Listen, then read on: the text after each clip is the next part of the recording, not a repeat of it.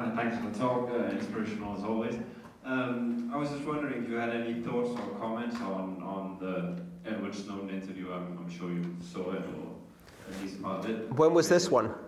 This was one at Bloxpo, I'm not sure which one, but his comment specifically relating to the public ledger being the biggest security flaw in Bitcoin at scale.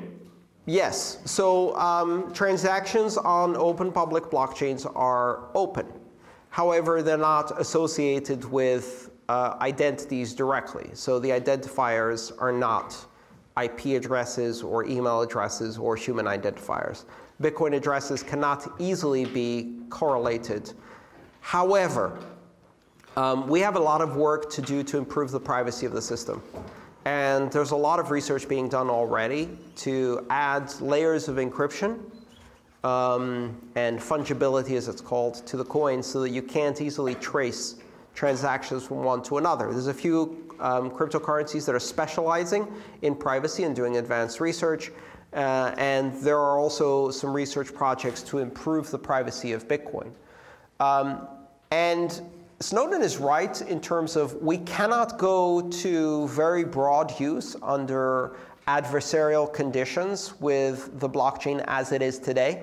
That would be a bit of a privacy nightmare. Just like going to a mainstream broad internet without encryption on the IP layer was a mistake that has been exploited very effectively by intelligence agencies.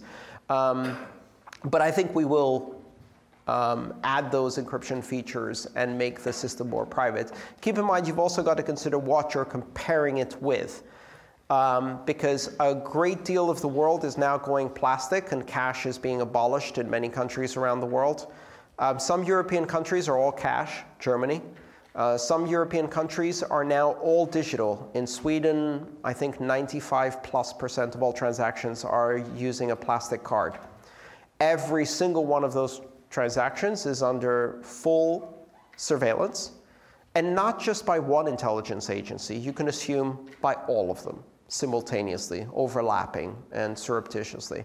So we already have a digital money future, which is a totalitarian surveillance nightmare, which gives enormous power to a few people.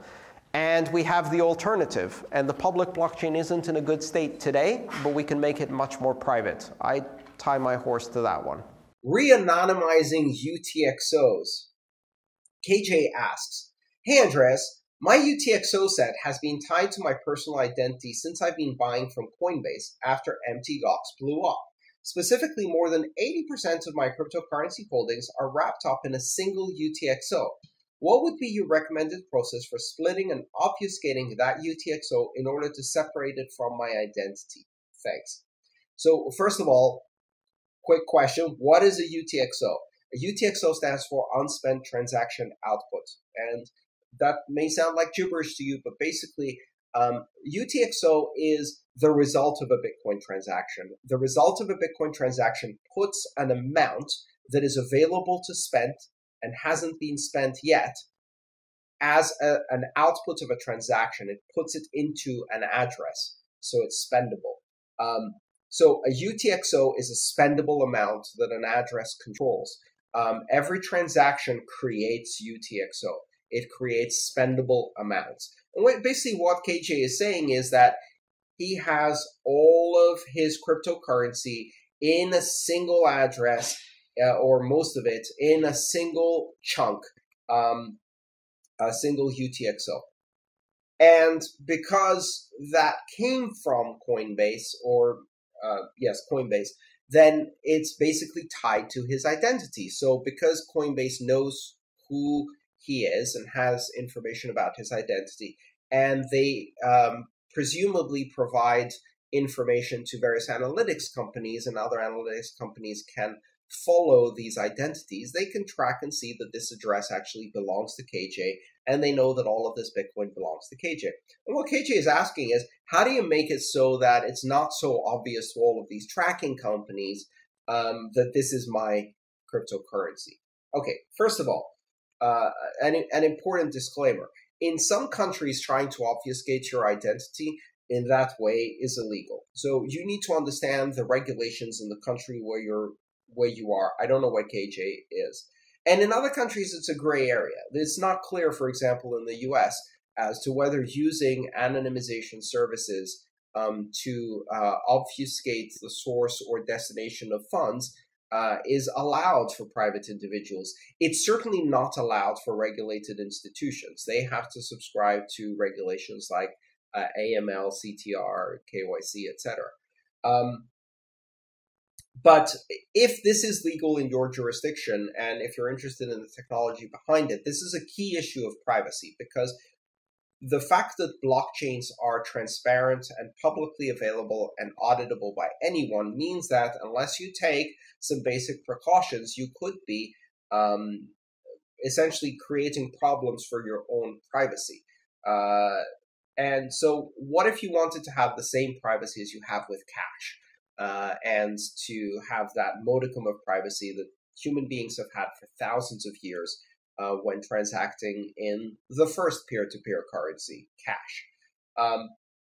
So there are a number of tools to do that, and they basically what these tools do is they do various forms of mixing, whereby you do a transaction collaboratively with other users, where you take all of your inputs and make a single transaction which has multiple inputs and multiple outputs in such a way that it's not obvious who's making which inputs and which outputs. So even though you can trace all the transactions going in, you don't know where they're going out to, and that makes it difficult for analytics companies to track you. This type of transaction, a transaction that has multiple participants, is called a CoinJoin. CoinJoin. And it was invented back in 2012 or 2011, I think, by Greg Maxwell, among others. And it's since developed quite a bit. There's a number of software packages that allow you to participate in a CoinJoin. Probably the most current one is JoinMarket. There's also other ways to obfuscate your ownership. But the bottom line is that if you buy from a regulated institution that has KYC regulations, know your customer regulations, that has your identity, then you are revealing the ownership of your currency. If you wanted to buy cryptocurrency anonymously, you should probably have bought it with cash. It's very difficult after a multi-year entanglement of your identity with your cryptocurrency to now try to pull back that breach of privacy. The fact is that it is now known that you have that cryptocurrency. So even if you obfuscate it, people will assume you still have it. They just won't know in which address it is, perhaps. So it's not ideal. So there you go. If it's legal in your jurisdiction, you can look into some of these technologies, but be careful that you understand what you're doing, because this may put you in some very deep hot water. Mark asks about Schnorr signatures and UTXO consolidation. Mark says, I'm excited about how Schnorr signatures can improve privacy for multi-signature transactions by summing up the keys so that it looks like an ordinary single-payer transaction. But how does this look like with UTXO consolidation? Does Schnorr also provide increased privacy for the individual? What would a UTXO consolidation with Schnorr signatures look like in a blockchain explorer? So, Mark, no, you can't use signature aggregation, as far as I understand, in order to do UTXO consolidation. The problem with UTXO consolidation isn't the signatures, although we could apply a single signature across lots of UTXO. The problem in that case is that you're bringing all of the UTXO, all of the inputs together as inputs in one transaction, which therefore associates them. Now, if you could construct that transaction to look, or if it is a CoinJoin, so that there are multiple participants sending outputs in multiple directions, and you could also encrypt the values, that would be a useful privacy layer for UTXO consolidation. But on its own, with Schnorr signatures, I don't see how that would provide increased privacy for the individual. I run a company called ZPX out of Singapore in India. I first learned from your book about how Bitcoin is actually not anonymous, but pseudonymous. So it's going to be a permanent record of every transaction. You have these secrecy coins like Zcash and Monero and Grin and Beam and all these new coins. How do you think the end state might look like?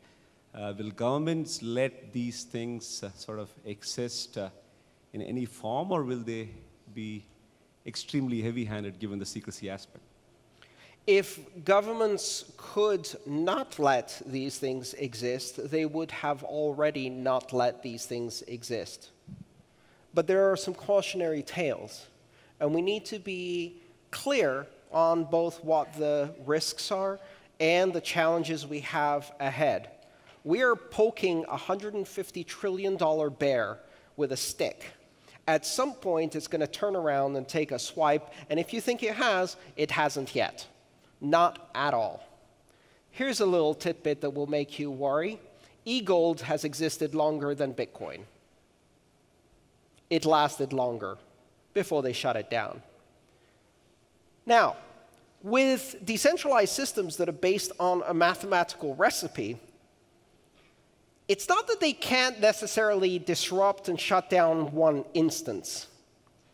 They probably can, given enough investment, given enough terror tactics, given enough heavy-handed, totalitarian, drag you away in the middle of the night, beat you up with a rubber hose tactics, which a lot of governments are absolutely happy to apply in order to maintain power, and will apply, and do apply. The thing is, and I think a lot of the people who are beginning to understand this technology really understand, is if they do that, they encourage a game of whack-a-mole. They become the trigger that causes punctuated evolution, meaning that there's no reason to develop privacy technology strongly right now because no one's trying to stomp on it. The moment someone tries to stomp on it, now there's all the incentives and money flows, in fact, to create a far more anonymous, far more stealthy, far more evasive system. One that responds exactly to the threats that just arose. It's an evolutionary system because you have independent units that operate and can be modified, directed evolution, not random, but which is even more powerful. It will evolve to adjust to the environmental niche. Right now, the environmental niche is benign. If it starts turning malign, then the system evolves to respond to that threat. And because this is an idea based on mathematics, there will be hundreds, there will be thousands, they will evolve. You step on one, 5 more pop up, and they're designed to avoid you stepping on them, because now they need to. Totalitarian governments get this. If you step on Bitcoin, which is the teddy bear of cryptocurrencies, what you'll end up with is a highly localized, own language, super stealthy system written by the very dissidents within your country. Or as I like to say, right now, Bitcoin's a gecko. Every time you step on it, it evolves. One day, it's a Komodo dragon. And when you try to step on that thing, it will bite your foot off. Won't Bitcoin's confidential transactions be censored? In light of the advent of new technologies such as Schnorr signatures, confidential transactions, etc., I would like to ask if this trend has the potential to make KYC, or Know Your Customer compliant companies, enforce a policy of not accepting a certain kind of Bitcoin transaction, just as Japanese exchanges were recently pushed to drop privacy coins. Such companies may go as far as to not accept any transaction that has been tainted, for example, obfuscated the amount or has a mixer transaction at any point in the past. Unlike current AML policies, such a rule won't require blockchain forensics in order to establish current transactions' ancestry, merely require businesses to keep track of the UTXO set and tagging any output which has at least one tainted input. Yes, of course, the tainted base will theoretically keep growing, but at the same time, such a policy will introduce a strong incentive for customers to stay away from tainted coins. And of course, by extension, stay away from privacy technologies. How do you expect this all to play out? Aha. This is a very, very good question. And it's also a very astute reading of kind of the incentives and challenges with implementing privacy technology.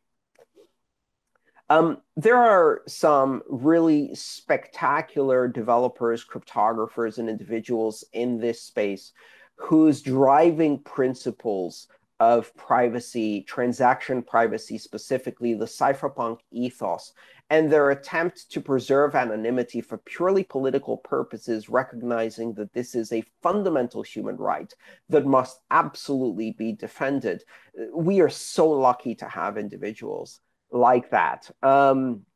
And there are many across the entire cryptocurrency space. This is not just in Bitcoin, of course, it's across the entire cryptocurrency space, but specifically in the area of Schnorr signatures and confidential transactions and other technologies that are related from a privacy perspective.